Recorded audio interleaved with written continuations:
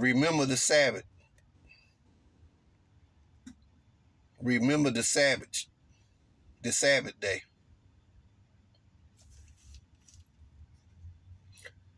That's a hot topic on YouTube. Working on the Sabbath or not working on the Sabbath. The Hebrew Israelites, or the Seventh-day Adventists, believe it's a sin to work on the Sabbath.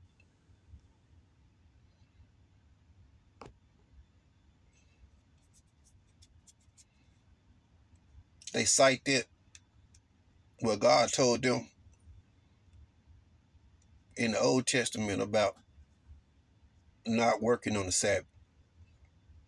But the Ten Commandments is written like, remember the Sabbath and to keep it holy. That's the commandment. Remember the Sabbath and to keep it holy. In Exodus, that's the commandment. But in the Mosaic, God told them strictly not to work on the Sabbath. Now, that was for them. It wasn't for the Gentiles. New Testament saints. Why? Because when Jesus came, he was accused of working on the Sabbath, violating the Sabbath. I had a light discussion a few days ago with some Hebrew Israelites. They didn't say they was, but I knew they was. They put in the comments, said, well, I asked them, I said, well, wasn't Jesus accused of violating the Sabbath? And they love not to answer questions. They try to go around the way, had to go around try to go around another way to come back. Well, he was accused about, because of violating the Sabbath. He was accused of violating the Sabbath. And I said, what did he do? They didn't want to answer that. He was working. He was performing miracles. He was working.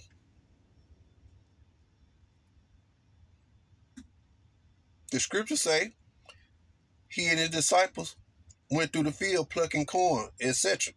They didn't want to say that. At first, well, he was accused of violating their law. Yeah, it was their law. It was a law to the Hebrew Israelites. The commandments say, remember the Sabbath and to keep it holy, and to keep it holy.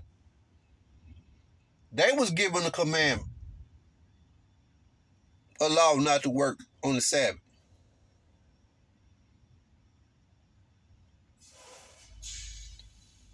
That's why Jesus educated them about the Sabbath.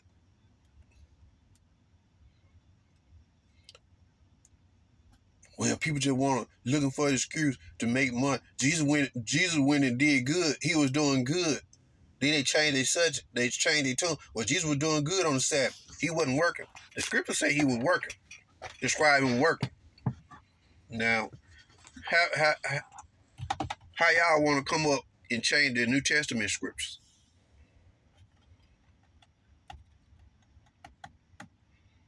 Since when working became an evil act, when God ordained work, man want to eat, he got to work. Throughout the scriptures, that's all you see, work. New Testament scriptures, work. Even Apostle Paul talked about being bond or free, slaves or whatnot. There's scriptures in the New Testament where he talked about obeying your masters.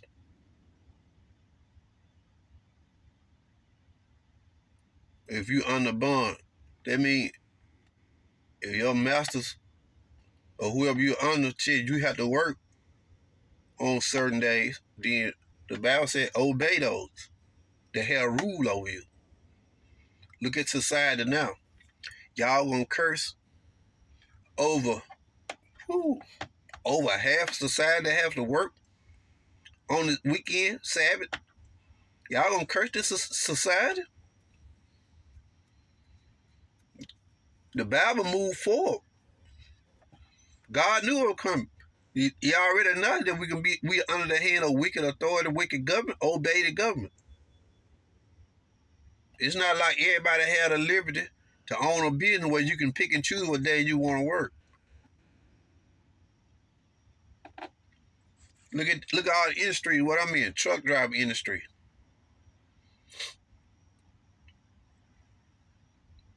People that had to travel for a living, military, all sorts, flights, plane attendants, pilots, police, firemen, all sorts of trades, all sorts of work. People had to work on the weekend. So you gonna curse them people for working on the Sabbath?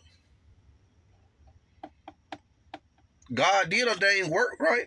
On his work. Everything is not going to be held against us. That's what they fail to understand. They think everything that we do is going to be held against us, like it was in the Old Testament. Unless they sacrificed animals and atoned for their sin. But they still had to go back and do that stuff over and over and over again. Work is a good thing. You have to provide for your family, right? A lot of jobs, you can request to be off on the weekend, but they're not going to give you every weekend off. Most times you have to rotate weekend unless you just got it for work. A lot of people work Monday through Fridays, but that's not the whole society.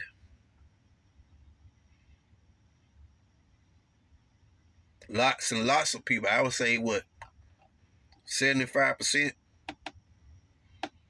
of the U.S. population alone have to work weekends. Maybe rotate weekends or something like that.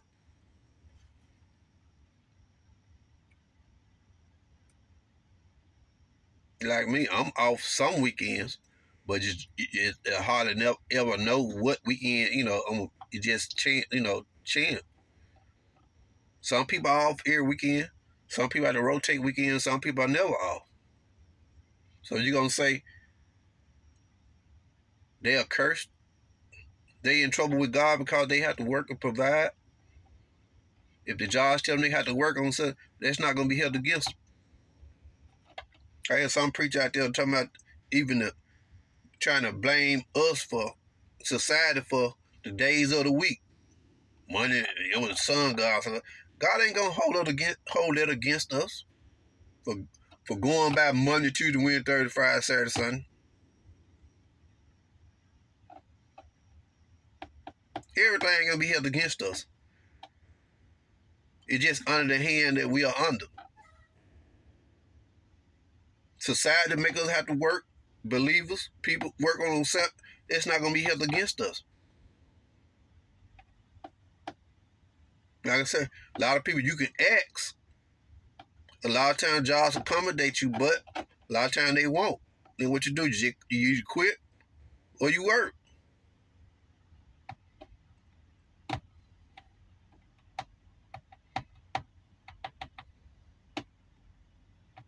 Now ask them that.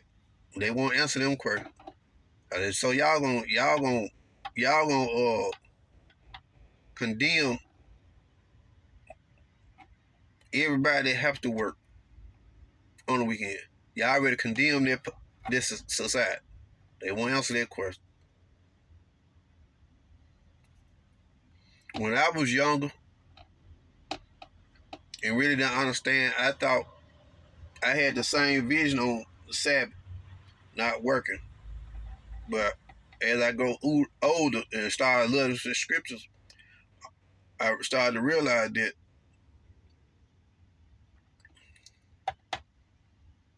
it's not the Sabbath.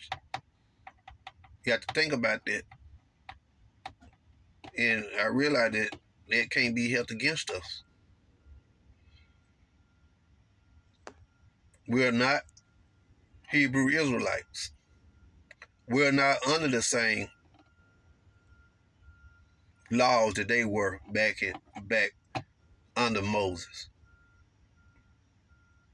It's funny how they want to talk about the law of God, want to talk about it, but they don't want. There was somebody even told me the week that, well, y'all don't understand the Mosaic laws.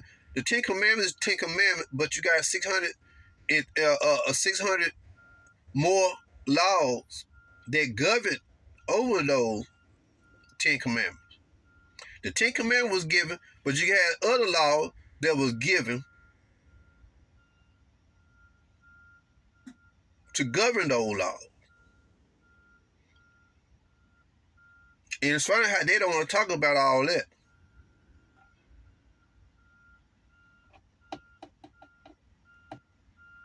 They don't never want to go back. They don't never want to talk about those laws. How children were sacrificed for disobedience. They don't want to talk about those laws under the Mosaic laws. They want to put people. They gladly put people under the law. But when you put the law on them and show them, they don't want to deal with that. Even ask them about atoning for sin. You ask them if they atone for sin like they did it, they don't talk about that. Nah. It's funny how they want to be under the law, put everybody on the law, but when it comes to them themselves, they don't want to accept the law.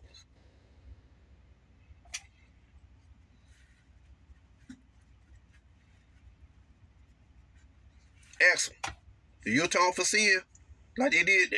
If they answer, they have to say no. But if they is doing that practice, it's not doing them any good, because Jesus Christ fulfilled those laws. Apostle Paul told some of them, say, you no longer under grace, you're under law. You to determine to do stuff your way and do it, you no longer under grace. You're under the law.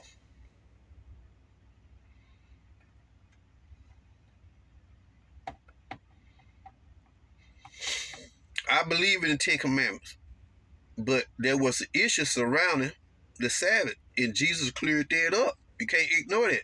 Jesus was accused for violating the Sabbath. Working. He was working. No matter how you try to disguise it, he was working.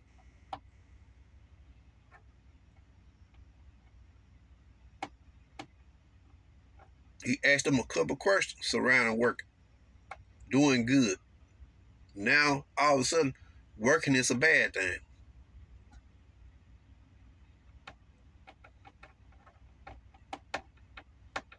That's what you get when you deal with these Hebrew Israelites. They don't ever want to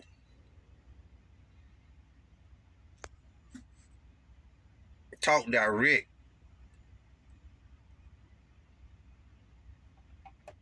They don't ever want to talk direct. Listen to Pastor Dow, listen to a lot of them. They want to do all the talking and all that. Then when you ask them questions, they don't want to answer the questions because they know they so easily get hemmed up.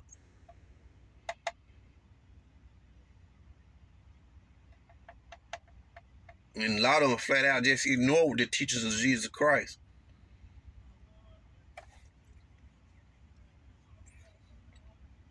Jesus said, I am the law. Came to fulfill the law. Whatever Jesus did regarding it, we can do it. His disciples did it. They worked. So you have to look forward. Come forward. A lot of them don't want to do that. But they want to pick and choose what law. They want to hold to the old law, but then they want to pick and choose what law they hold to.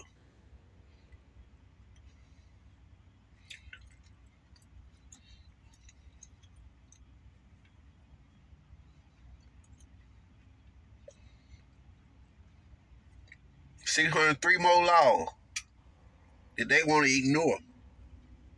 They don't want to be bound down them laws. They want to hold to the law of the old, but they don't want to be bound to all law. They want to now. They want to separate the Ten Commandments. Well, the Ten Commandments and the law of Moses are different. The Ten Commandments were given first. Thou shalt not kill. Thou shalt not steal. Thou shalt not borrow, etc. But then God gave the laws of Moses to govern them to those laws.